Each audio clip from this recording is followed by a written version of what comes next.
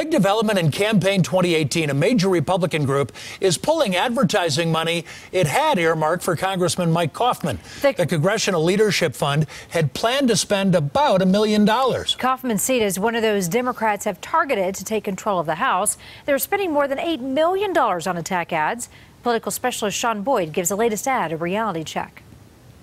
It's war this year in Congressional District 6. 8 national super PACs have named Republican Congressman Mike Coffman as one of their top targets for Democrats to take back the House.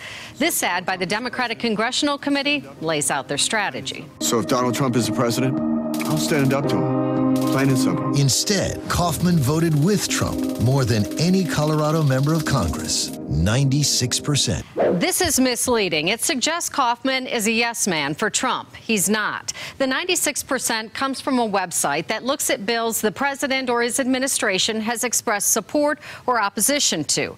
At this point, that's about 90 votes out of more than 1,000 this session. Many of the votes bipartisan, things like funding to prevent school violence. The votes the ad cites? Coffman voted for Trump's plan to sabotage our health care. He voted for Trump's tax giveaway, threatening Social Security and Medicare. Are being twisted. On the tax bill, the Democratic group says it sabotaged health care by repealing the mandate that everyone has to buy insurance, pointing to a lawsuit that claims without the mandate, the Affordable Care Act is unconstitutional. But Coffman has nothing to do with the lawsuit. He also hasn't taken any position on a proposed budget plan that makes changes to Social Security and Medicare. Finally, the group points to Coffman's votes to repeal the Affordable Care Act. Threatening protections for pre-existing conditions. Not exactly, although this claim has some merit. The votes all happened when President Obama was in office, meaning the law and protections for pre-existing conditions weren't really at risk. Coffman claims the votes were symbolic. He voted against the repeal under President Trump because of concerns about people with pre-existing conditions. Here's what you need to know.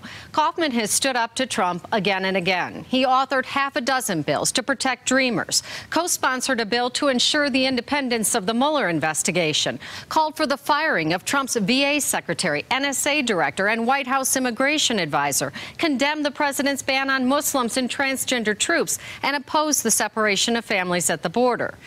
Bottom line, Coffman, a 5-term congressman, is popular in his district, but Trump isn't, which is why Democrats are trying to convince you Coffman and Trump are one and the same. They're not. Plain and simple. I'm Shaun Boyd. That's Reality Check. And be sure to join us on Sunday during CBS 4 News at 5. Shaun reviews an ad attacking Coffman's Democratic opponent, Jason Crow.